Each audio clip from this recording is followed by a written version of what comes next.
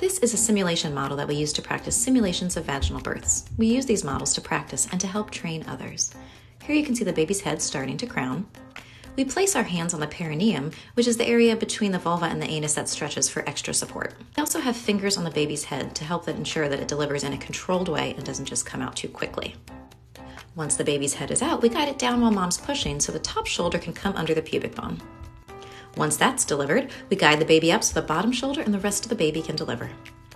And there you have it. Happy birthday, baby! Hope you enjoyed watching that simulation. With my last birth simulation getting 75 million views, I thought it was time to show you a breech delivery. This is when instead of the baby being head down, their feet or bottom are what's presenting. In the US, we usually deliver these by C-section unless the breech baby is the second baby of a twin delivery or in some other rare circumstances. We guide the feet while the patient pushes. We don't pull, but instead aim to keep the back facing up to make the birth easier. Oh, and that thing on the baby's bottom, it's where a tool can be placed to help the assistant above hold on to the baby when we're doing a head down delivery. Once the baby is delivered up to the shoulder blades, we sweep one arm out at a time. As you can see me reaching in and doing that here, and then I'll go ahead and rotate the baby and do the same thing with the other arm. Then we guide the head out by flexing it down. And there you have it. Keep in mind breech births aren't usually this easy, and why we often recommend a C-section. But this baby did great. This is me demonstrating a vacuum-assisted vaginal birth. You can see the vacuum here, and we place it on the baby's head. We can use it in an emergency if the baby is not doing well and needs to come out quickly, or the patient's exhausted from pushing. There's lots of safety criteria to make sure we do this correctly, such as placing it in exactly the right spot in order to guarantee that it will work, and only using just the right amount of suction. Here you can see me, I have it placed, and I'm checking to make sure there's no tissue trapped in between the baby's head and the vagina. I'm now pumping up the suction, which helps the cup stay on the baby's head, only going into the green zone that you can see there. And then with the patient pushing and me gently guiding the baby out, we have a delivery. Now, don't be alarmed when you see this baby's head. It's a model. It's not connected to anything, but I guarantee you it works. It is normal to see some swelling on the baby's head after this is removed, but that goes down within 24 hours. Drop your questions below.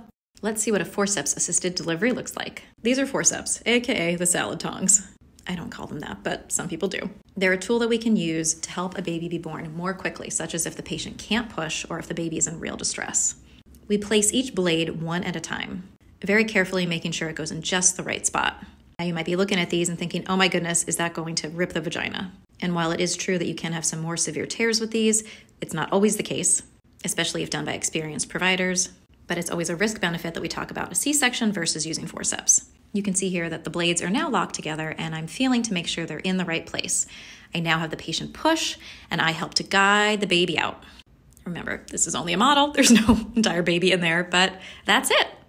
Let's see what a shoulder dystocia looks like, which is a complication that happens in about 1% of births. And it's an emergency and we prepare for it. This is when the head delivers, but the shoulder is stuck behind the pubic bone. When it's recognized, we have the patient stop pushing and we try some maneuvers. The first is called suprapubic pressure. And yeah, I'm pushing to see if I can help dislodge that shoulder. You can see it didn't work. So I go in and I try to rotate the shoulder around to slip under the pubic bone and I see if it worked. Nope, it didn't. Now I'm going for the posterior arm or the arm underneath. I'm going to try and sweep it out and see if that makes more room to let that top shoulder pop out. I know it might look gnarly, but at this point, this baby is not getting the oxygen they need.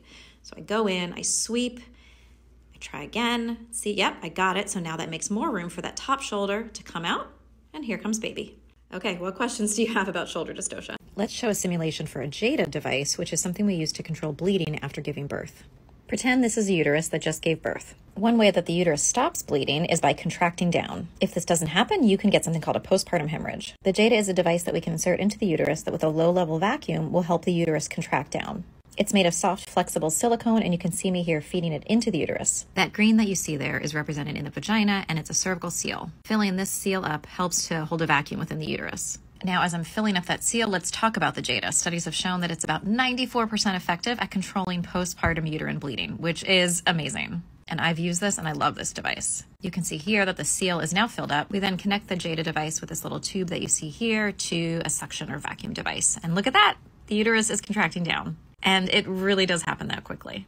With postpartum hemorrhage affecting about 5% of births, this is a great tool. Okay, if you watched all of that and now you're freaking out or you're pregnant and you're thinking, oh my goodness, what am I doing? I want you to know the vast majority of births are fabulous and don't need a whole lot of intervention. And I want you to know that you can give birth in almost whatever position you want, including for breech deliveries, you can give birth standing up or on your hands and knees. These were just one way to show you how to do these things. If you have any questions or concerns, drop me a comment, talk with your healthcare provider. Until next time.